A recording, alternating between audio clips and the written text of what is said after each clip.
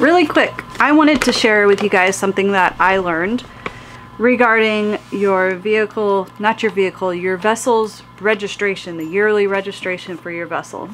And it could possibly save you thousands over the years if you have no clue what this is.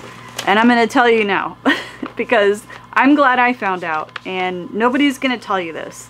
Now this goes for older boats, not necessarily newer boats. So if you have an older boat, you might want to look into this. And I don't know if other states are the same as Florida, but this is the Florida registration.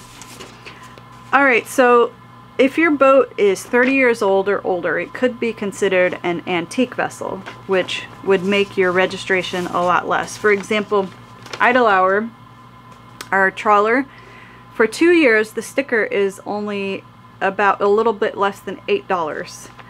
For this boat, for Treasure Times, it's a little bit less than $400. That's a big difference. So the reason is, any vessel that is 30 years old or older could qualify as being an antique vessel. Now that doesn't automatically qualify it to be an antique vessel.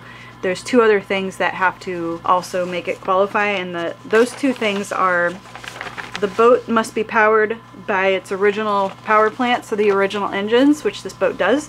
And the second thing is it must be used for non-commercial purposes. So that's the case with this boat, and this boat turns 30 years old this year. So my boat can automatically qualify, or that it can qualify. All I had to do was fill out this form. Well, I printed it out, but I'm going to fill it out and take it into my local registration licensing office. And they're going to go ahead and give me that certification for an antique vessel. But they're not going to tell you this. When you get your registration in the mail, it's not going to say, oh, your boat is 30 years old this year. You might see if you qualify for an antique, to have an antique vessel registration. Nope, they're not going to tell you. So the only way you know is if somebody told you, or maybe you get lucky and somebody does tell you. But I didn't know. I had no clue.